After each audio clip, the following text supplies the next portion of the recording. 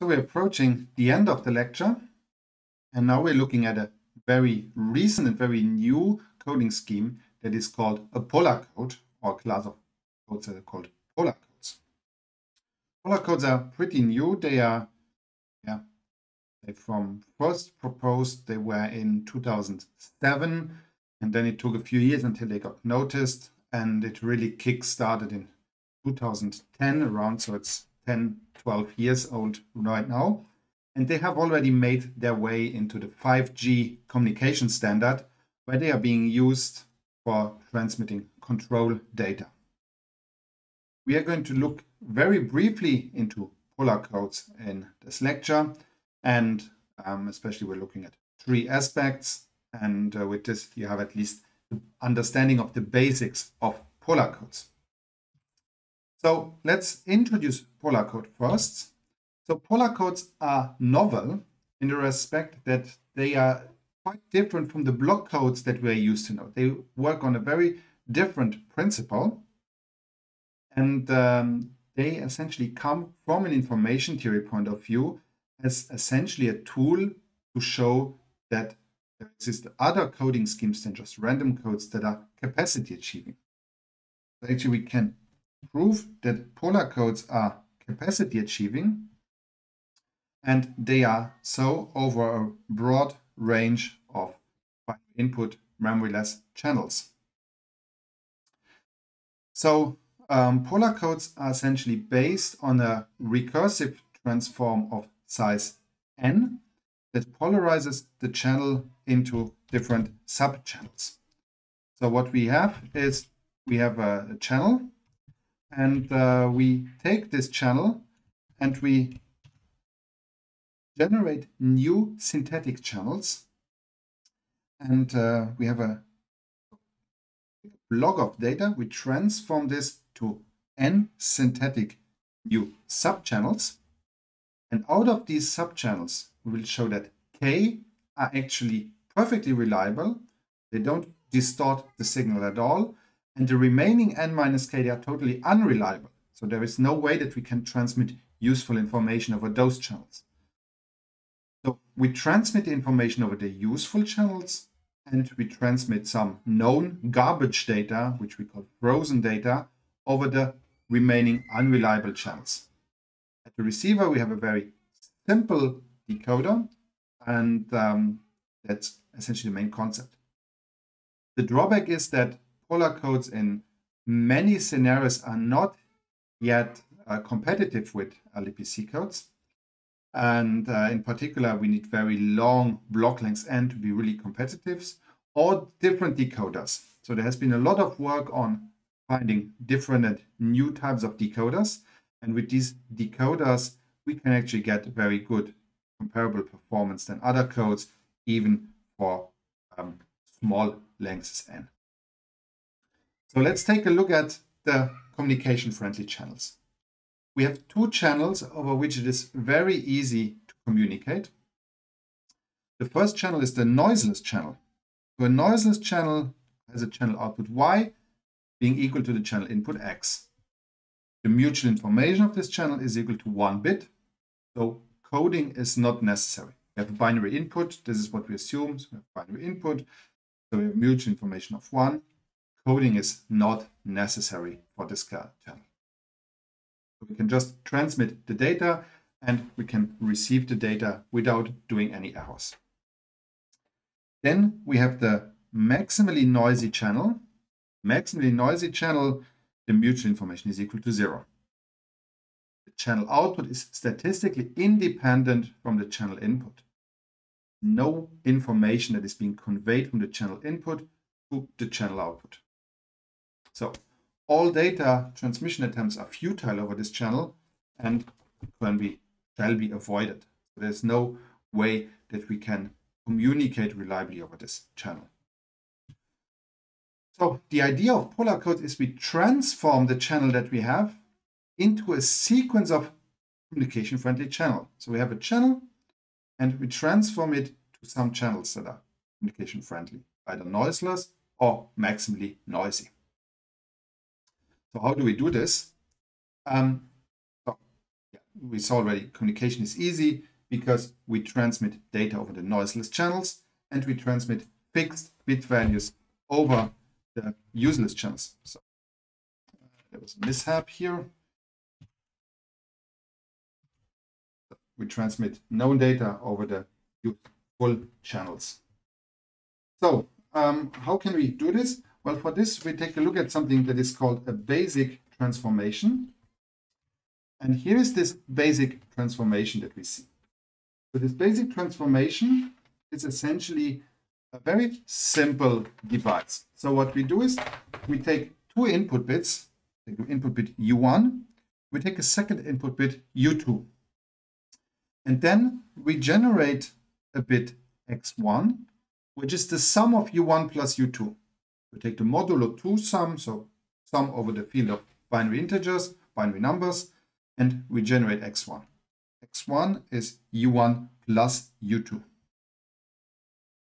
And then we transmit X1 over the channel P of Y given X, giving us Y1.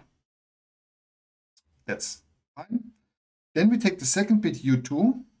The second bit is transmitted directly over the channel. Here's the channel, it's a probabilistic device, P of Y given X, and we receive Y2. Second bit is transmitted directly. So that's the basic transformation that we have. So that one is pretty easy. So let's take a look at what this basic transformation implies. And for this, we take a look at the information theory or the capacity of the channels. So the communication channel is input symmetric, output symmetric, and it's characterized by its mutual information, which at the same time, because of symmetricity, is the capacity. So we have the mutual information, parenthesis here, of the channel, and that's just the usual equation of the mutual information. So don't go into the equation because that's the equation that we know from chapter 2. And we say the mutual information is I gamma because gamma denotes the channel. I gamma. And we assume that the input bits of the channels are uniformly distributed, which is the case if both U1 and U2 are going to be uniformly distributed. So now we look at the two-dimensional channel. So we take the channel consisting of two input bits U1 and U2, transmit them, and we receive two output bits Y1 and Y2. So we have a channel actually that has two input bits U1 and U2, and we have two output bits Y1 and Y2, and in between we have the channels P of Y given X, and we have the basic transformation. So that is in the equivalent channel.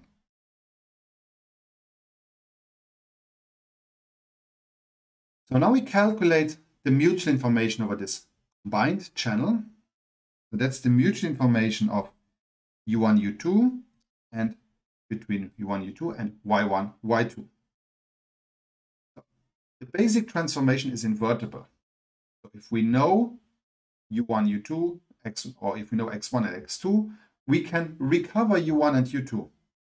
Because we can just say X1 is U1 plus U2, and X2 is equal to U2. And then we can invert. So we know that U2 is equal to X2, then U1 is equal to X1 plus X2. So it is invertible, so it doesn't change the mutual information. So it's the same as the mutual information between X1 and X2 and Y1 and Y2. And because the channel is memoryless, this is 2 times this is actually the mutual information between X1, Y1 and X2, Y2. This is 2 times the capacity of the channel. This means that when we apply this basic transformation, it does not degrade the channels. So it does not reduce the capacity. So that is already good, so we don't make anything worse by applying this basic transformation. So now we look at the channel again. So we look at the joint capacity. So we know that mutual information between U1, U2 and Y1 and Y2 is 2 times I gamma. And now we apply the chain rule of mutual information. So that's the mutual information between U1 and Y1, Y2 plus the mutual information between U2 and Y1, Y2 given U1. So we assume that U1 is given. So now we take this expression. So we look at the mutual information between U2, Y1, Y2, and U1. And we apply the chain rule of mutual information to that one again. And that is the mutual information between U2 and U1 plus the mutual information between U2 and Y1, Y2 given U1. Essentially this same expression as here. And U1 and U2 are assumed to be independent because we have an independent bits that we transmit. So this mutual information is equal to 0. This is equal to 0. So we can say, we can plug this guy and replace it with this expression.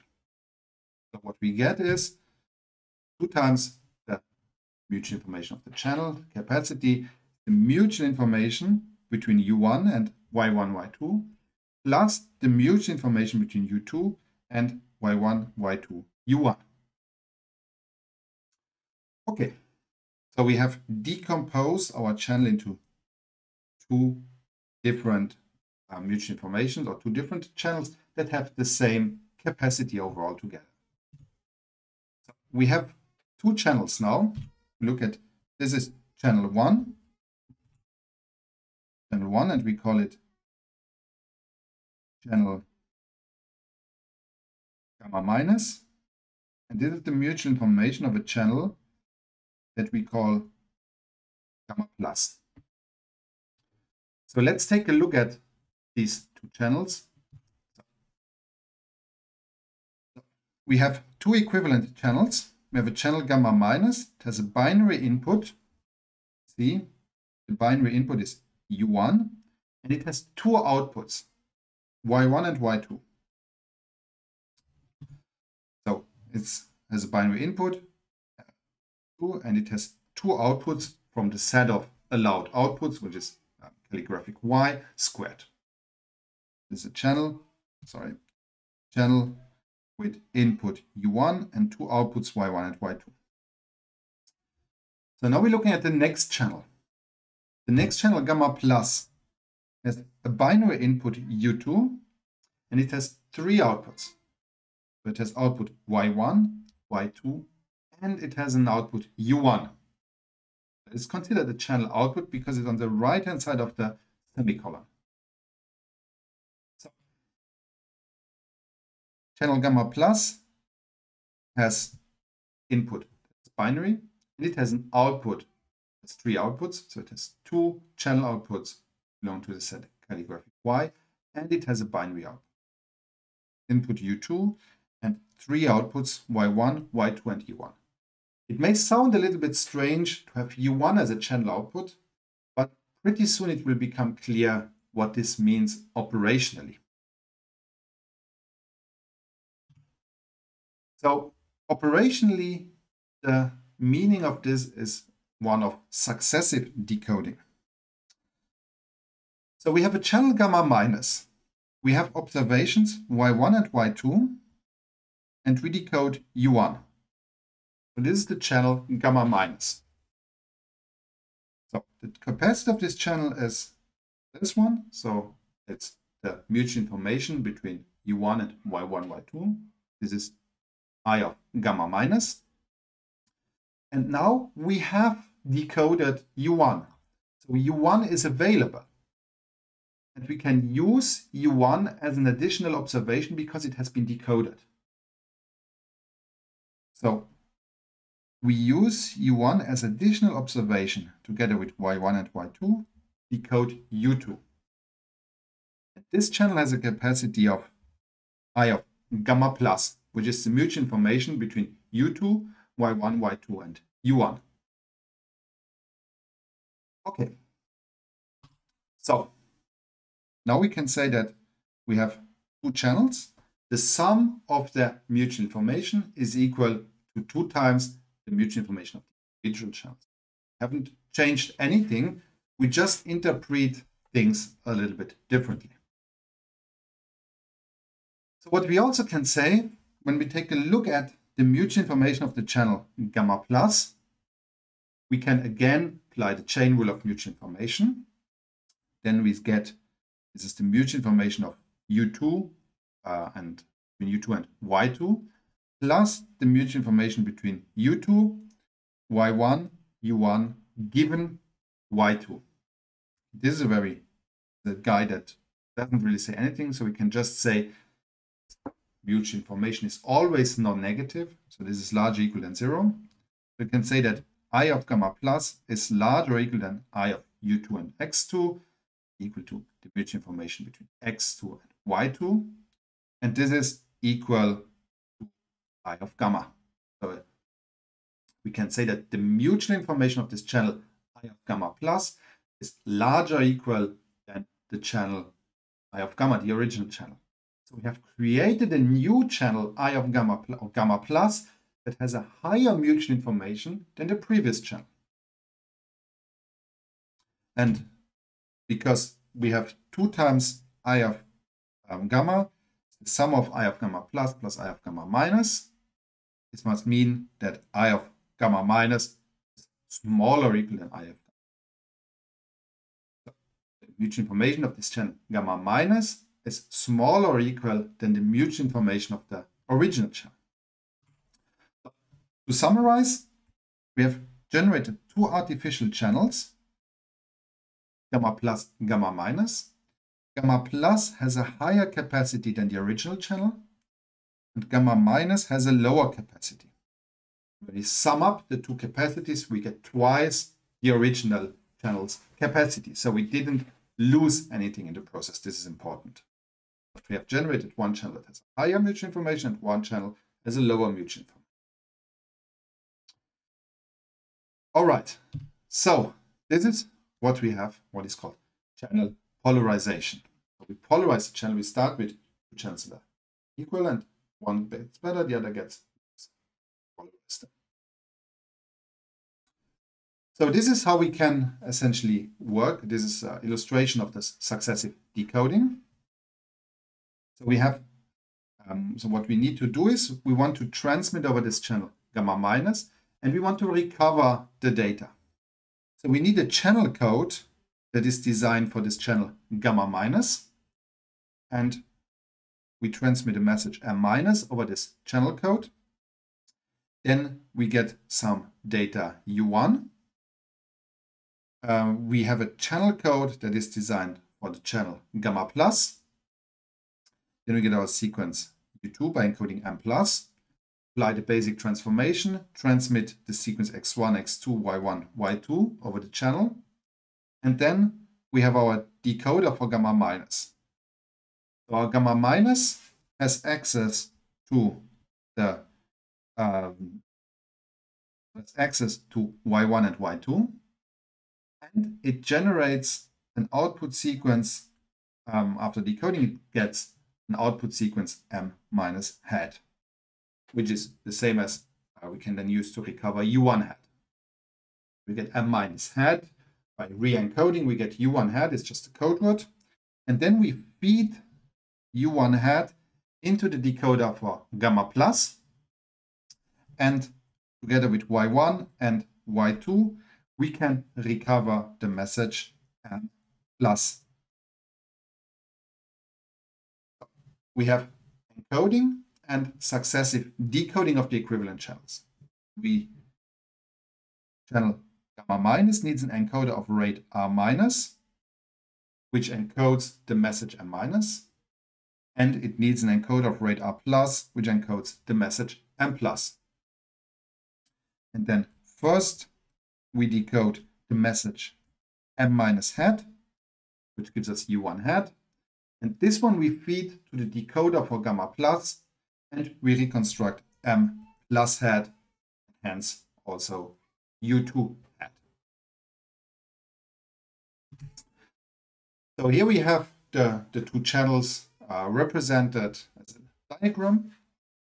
So the channel gamma minus has U1 as input, and it generates, from the basic transformation, it generates x1 and x2, and there is some U2. We don't know U2. So U2 essentially acts as noise. So we have some U2 that acts as noise inside the channel, but we observe a noisy version of this noise. So we have some noise inside this channel, then we have extra noise here as well, but this U2 acts as an additional noise, which we don't know, but we get a noisy observation of this noise. This is the idea of having the channel output Y2. It's a noise observation of this U2 noise. For the channel gamma plus, the situation is different because here we exactly know the noise because we have access to U1. So U1 is available, and then we have X1, X2 that are being distorted by the original channel, and U2 is the input. U2 is the input, and we get U1, Y1, and Y2 as an output of this channel gamma plus. So with this, we can calculate the transition probabilities. So we can calculate the probabilities of the channel gamma minus of observing Y1, Y2, given that U1 has been at the input. So this is a probability of Y1, Y2 given U1. We can obtain this by first marginalizing over U2. So we marginalize over U2. Then we apply Bayes' theorem. So this gives you P of Y1, Y2 given U1, U2. P of U1, U2 given U1. This is just P of U2 because U2 is independent of U1. And because we have memorylessness, we can decompose this probability as the product of the two probabilities, individual probabilities for the two channel outputs. This is because of memorylessness. And this is because of independence.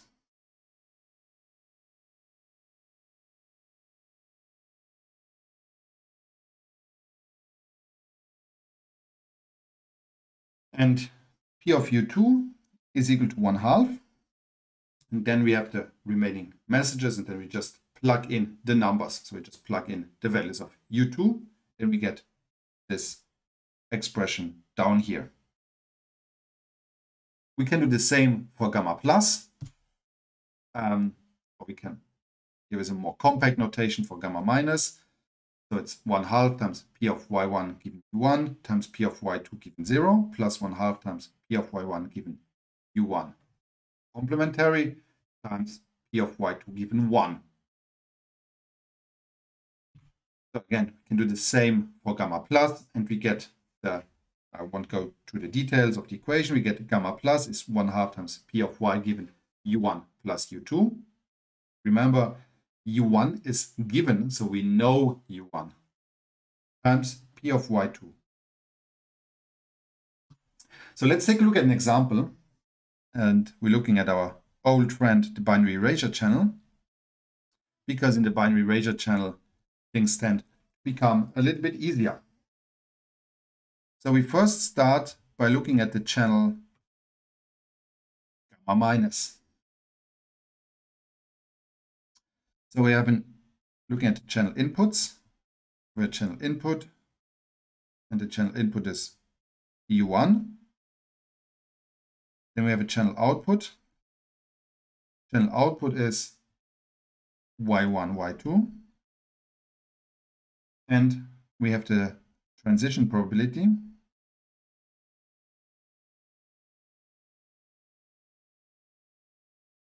which is gamma minus Y1, Y2 given U1. The question, can we recover U1? So we assume U1 is given. So we have U1, U1, U1, U1. Now we have 4 possibilities for the channel output. The first possibility is we receive U1 plus U2 and U2. Nothing is erased. This happens with probability 1 minus epsilon squared. Can we recover U1? Yes, we can recover U1 because because U1 is equal to U1 plus U2 plus U2. We have access at the sum, we have access as U2, so we just sum them up, then we get U1. So then we have the possibility that we receive U1 plus U2, and the second channel output is erased. So we have an erasure at the second channel output. This happens with probability epsilon times 1 minus epsilon. And now we cannot recover, because we cannot recover U1. We just have U1 plus U2. We have no idea what U2 is, so there is nothing we can do here. Essentially, the channel will output an erasure. We cannot recover U1, so the channel will output an erasure.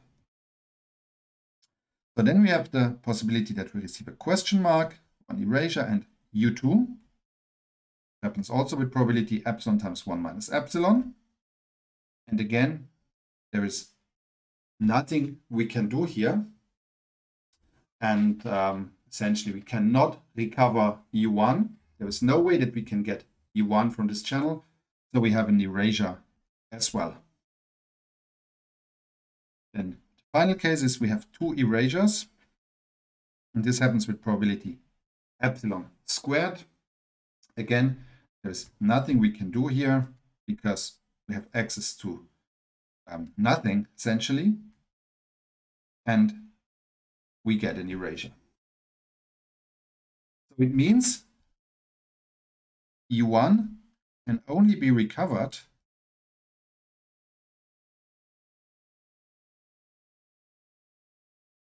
if we have both U1 plus U2 and U2. And that means that we know that U1 plus U2 plus U2 is equal to U1. So the channel gamma minus essentially is a channel that outputs as an input U1, and it has as an output, we can say that's output U1 with probability 1 minus epsilon squared, and it has an erasure with probability epsilon squared plus 2 epsilon times 1 minus epsilon, which is equal to epsilon squared plus 2 epsilon minus 2 epsilon squared, which is equal to 2 epsilon minus epsilon squared. So to summarize, we can say that gamma minus nothing else as a binary erasure channel with error probability 2 epsilon minus epsilon squared.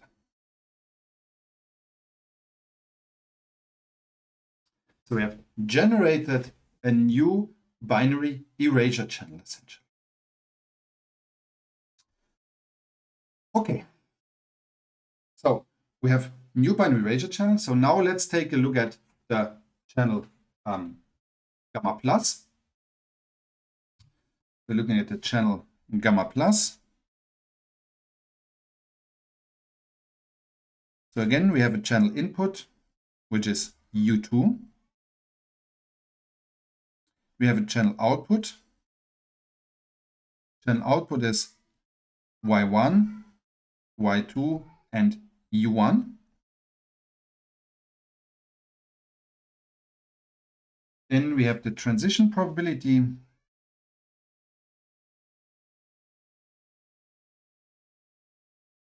which is gamma plus of y1, y2, u1 given u2. Then we ask ourselves the question, can we recover u2? Okay, so let's take a look again at the 4 cases. So we input u2 always. We have the possibility that we have the output y1. So both are not erased, so we get u1 plus u2. We get u2 and we have u1 at our disposal. So both channel outputs are not erased. This happens with probability 1 minus epsilon squared. Can we recover u2? Of course, because we have directly access to u2. We can recover it. Okay, first case done. So now assume that u2 is erased. We have u1, u2. We have an erasure, but we have u1. This happens with probability epsilon times 1 minus epsilon. Can we recover u2? Yes, of course, we can recover, because we can calculate u1 plus u2 plus u1. So, because we have u1 at our disposal, we just add it to the sum and we get u2. So then let's look at the third case. So we have the first channel output is erased. Then we get u2 and we get u1. That happens with probability epsilon times 1 minus epsilon. Can we get u2? Of course, because we immediately have it. So then the final case, both channel outputs are erased and we have u1, but u1 doesn't help us. So even this helps, because with probability epsilon squared, but now we cannot recover u2 because we have no meaningful information for u2 and we have question marks, so there's nothing we can do. There is an erasure. So u1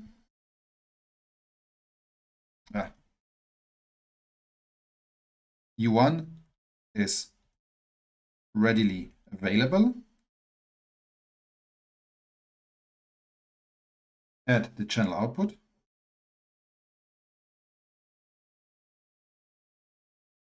So we can always recover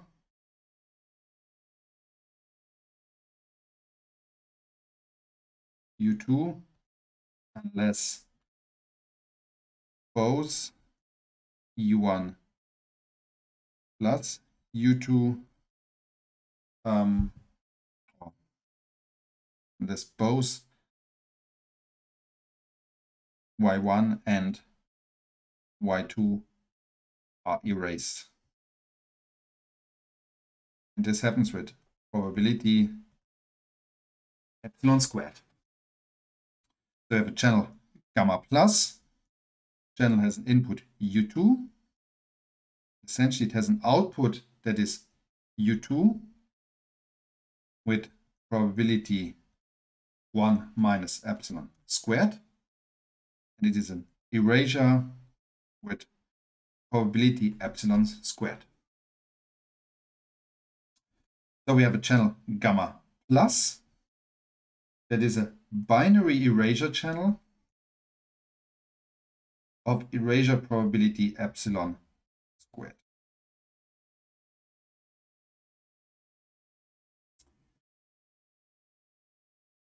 Okay, so we have generated now 2 new equivalent channels, one with erasure probability epsilon and one with erasure probability epsilon squared. So one minus has an erasure probability 2 epsilon minus epsilon squared, and the other one has erasure probability epsilon squared. Sum up both, get an erasure probability epsilon, which is our original channel. So, to summarize, we generate two new binary erasure channels, gamma minus, binary erasure channel with erasure probability epsilon minus epsilon squared, and the channel gamma plus, which is a binary erasure channel with erasure probability epsilon squared.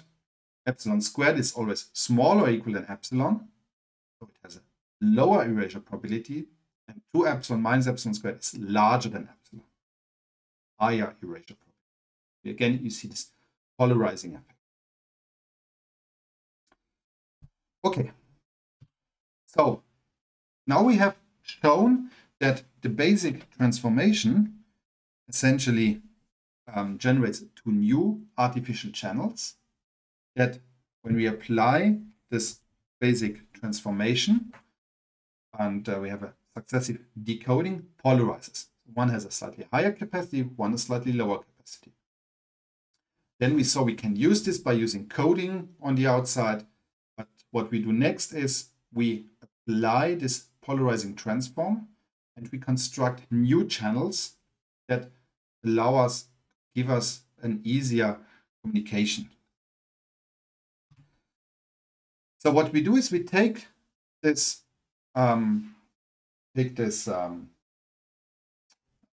channel, basic transformation, applied 2 times.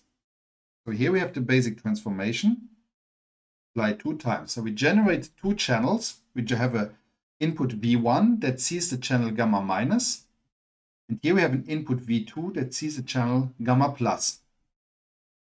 And then we take another basic transformation. We have an input V3 that sees a channel gamma minus. We have an input V4 that sees a channel gamma plus.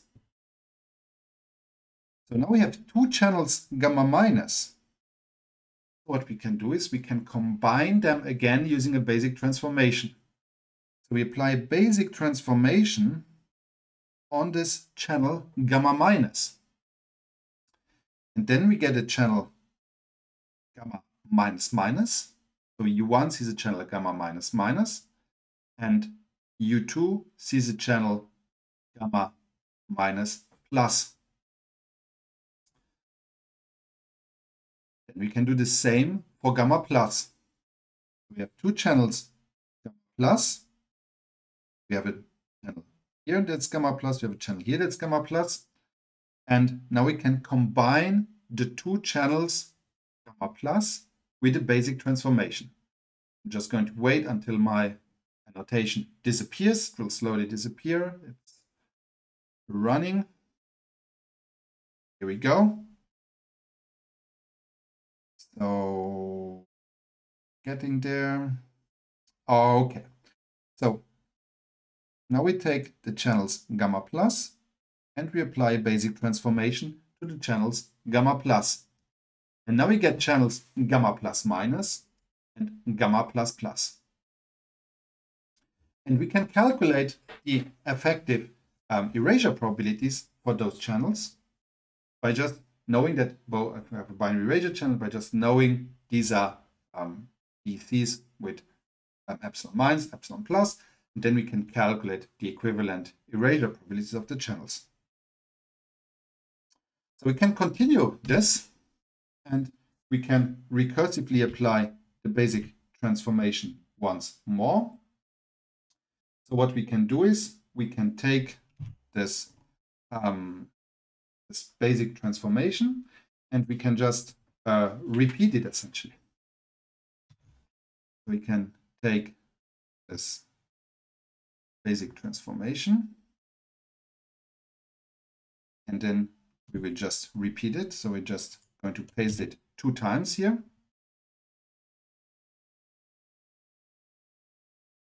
This is not yet sufficient.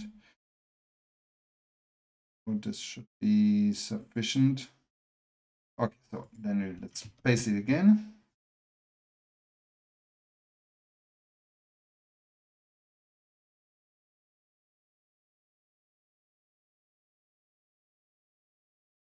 Okay, so we have 2 times this basic transformation. Now we have 2 channels gamma minus minus. We have a channel gamma minus minus here. We have a channel gamma minus minus here. So we apply a basic transformation. Let me just use enough space here. We take this guy, and this one up here. So here we have a channel gamma minus minus minus, and here we have a channel gamma minus minus plus. Okay, now we have two channels gamma plus minus. So we're going to combine them.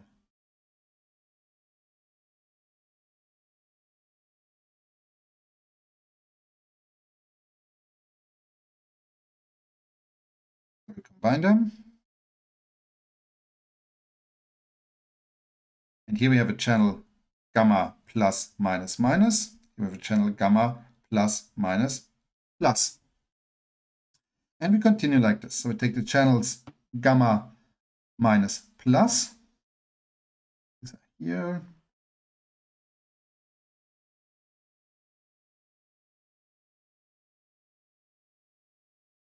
And we generate channels gamma minus plus minus and gamma minus plus plus. And finally, we have this last channel.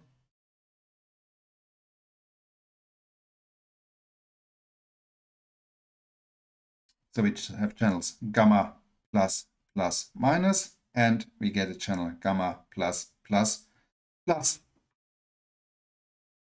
So that's how we can combine the channels 3 times. So now we have the threefold application of these channels. So we generated a couple of 8 new channels, gamma minus minus, gamma plus plus plus. So we see here we have all the possible combinations of arranging plus and minuses. So this is shown here, and we can repeat this. Repeat this over and over again. We could take these, then generate it, having it 2 times, then getting the channels gamma minus minus minus, then getting the channels gamma plus plus plus, and so on. So let's do it once more. So we take the channels over here, and we paste them. We need to do it once more and work as expected. So we paste those. Now we need to reduce the size again a little bit. Go and do it once more.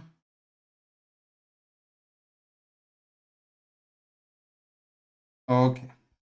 So now what we're going to do is, here we have the channel gamma minus minus minus. Here we have the channel gamma minus minus minus. So what we're going to do is we're just going to combine them again.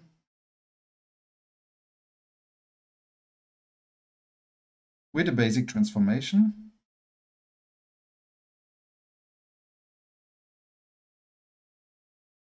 Then we're getting a channel gamma minus minus minus minus, and gamma minus minus minus plus.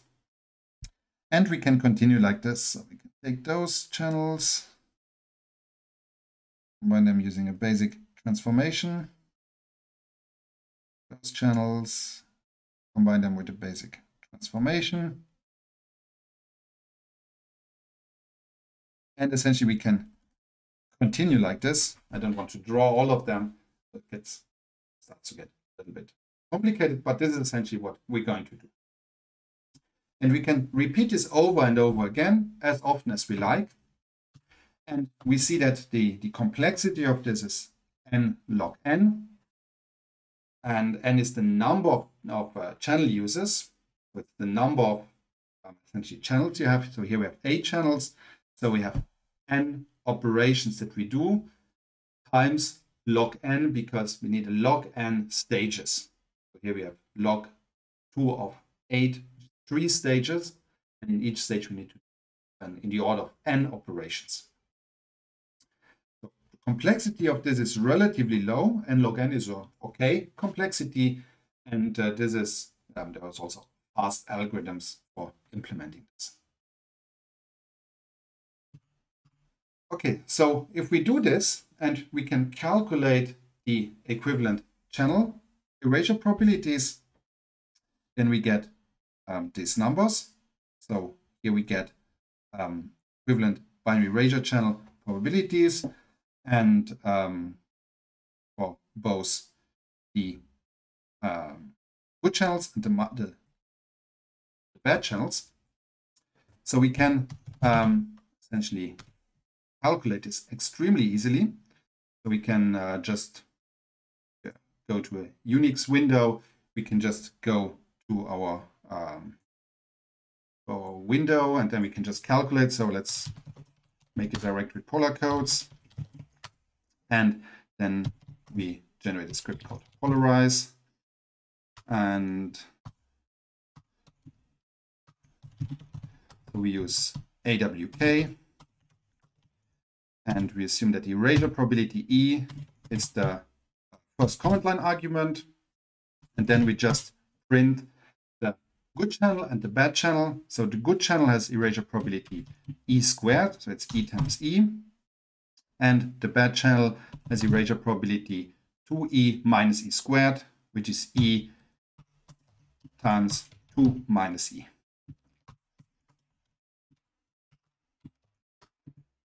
Okay, so we have this. So now we can take, for instance, erasure probability of 0.5, and we give it to this. So we need to make this script executable. So then we just run this. Yes. So we get two erasure probabilities, 0.25 and 0.75. So this is what we have here. We have 0.75 and 0.25. So now we can apply this polarization again to these two channels. So what we get is then we apply the erasure probability again to this one. So we polarize again. And now we get 4 channels, 0.0625, 0.435, 0.5625, 0.9375. So this is then what we can plot as well. So let's do this. We can plot this, and these are the performances of the channels we get. So if you want to plot this using your in your console, so for instance, you can save this in a file.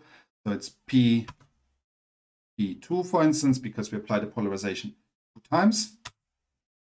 Then we just call GNU plot, and we plot P2, and then we see the different points here in P2. So we can apply this once more. So let's apply the polarization step once more. Then we get 8 numbers. We see already the first number is already getting very, very small, so 0.003. And one channel, this is the gamma minus minus minus, has a very high erasure probability of 0.99. Again, plotting this, so we can put this into P3 and call GNU plot, and we plot P3. And we see that now there are some channels that have a high erasure probability and some that are low. One that has a very low erasure probability and some that are in between. Okay, we have this. We can do this in a more beautiful way. So let's take a look at our slides where I did plot this in a more beautiful way. So I also sorted slightly differently. So this is the channel gamma minus minus, and then we are getting to the good channels. So essentially, if I'm plotting first gamma minus minus, then plotting first gamma plus plus, this would be the same. So we can change this. So we change this, and we plot first E times 2 minus E. And then we print E times E, and we don't need this one. Then plotting this will now look exactly like the graph we had before. So this is how you can easily do this, even without having MATLAB, just with state-of-the-art operating system tools that you have at your disposal. So this is something very, very easy. So now let's take a look further. What happens further? What we see already, there is no sorting of the channels. So there's here a jump. So this channel seems to be very good. This one seems to be very bad again. These channels seem to get better. So let's continue. 4 stages looks like this. 15 stages or 5 stages looks like this. 6 stages it's like this. 7 stages, 8 stages, 9 stages, 10 stages, 11 stages, and we see that some channels are very good, some are very bad, and some are in between. So we go to 12 stages. So we can plot this also in our system. So in order to plot 12 stages, what we do is we insert, or we make a new script called polarize for. So I just call this polarize comment 4 times after each other.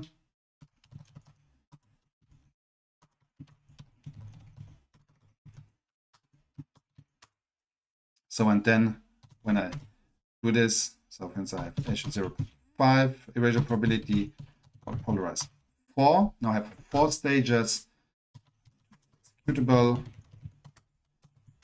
So I have 4 stages, meaning 16 numbers.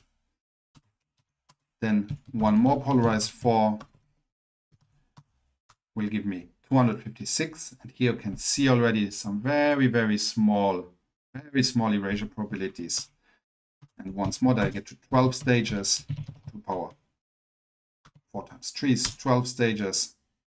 So I should get 4096 different erasure probabilities. You can count the lines. This is 4096.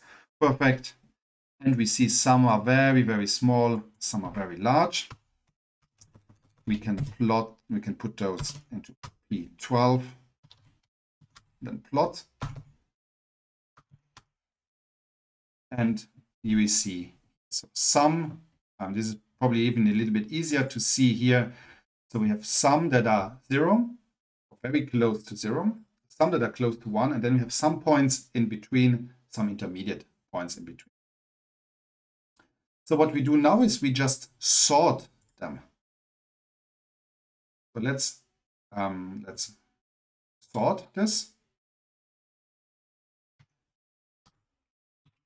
So before opening the file, we sort the numbers. So we sort numerically, and then we input into P12S. Oh, oops, I make it. So this was a mistake from my side. I changed the background. Okay. So let's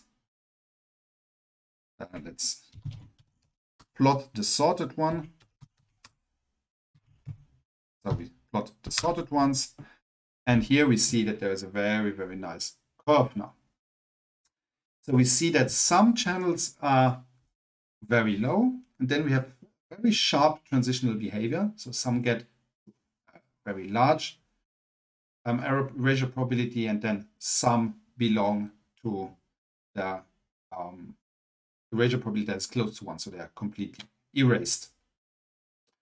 So yeah, let's take a look at the sorted outputs of what happens when we look at the sorted outputs. So here we show the same graphs after sorting. So we start with after 4 stages, we see that this transitional behavior is also seen when we sort these equivalent channel indices from smallest to largest. And then it continues like this with 5 stages, 6 stages, 7 stages, 8 stages, 9 stages, 10 stages, 11 and 12. So what we see is also that the fraction of channels that are less than 0.5 seems to be exactly half. So half of the channel seem to be below erasure probability 0.5, with many of them being close to 0. And half of the channels seem to be above erasure probability 0.5, with many being close to 1. And we could repeat this. Here it's with 16 stages. It's even sharper, the threshold. It's almost like a step function. And with 20 stages, we see that's very, very, very clear step. There are almost no channels that are intermediate. Almost all the channels have erasure probability 0. And almost all the channels have erasure probability 1. So this is very interesting behavior. And this is a behavior that we're going to investigate in detail in the next video. So here it's another example. So we can insert also a different erasure probability. That is, of course, pretty easy. That's something that we easily do. So, for instance, in our comment line, we will just input different erasure probability, and then we get the different number. Then we can just do the plotting, and I show you the results here on the slides. So this is the equivalent binary erasure channel probability for epsilon equals 0.2. And again, can increase the number of stages. And we see that 16 stages also approaches a step-like function. And now it seems that fraction of 0.2 of the channels are actually bad channels. Fraction of channels that are actually converging to 1 or polarizing to 1 is equal to epsilon. The fraction of channels that approaches 0 is equal to 1 minus epsilon. Look at the numbers here. And again, for 20 stages, it's even more dramatic. This is exactly a fraction of 0.2 of this area. So this is rather astonishing. And as I said, in the next video, we're going to look at this polarization effect further. And then we're going to see how this polarization effect happens in practice, or what it does mean for the practical setting.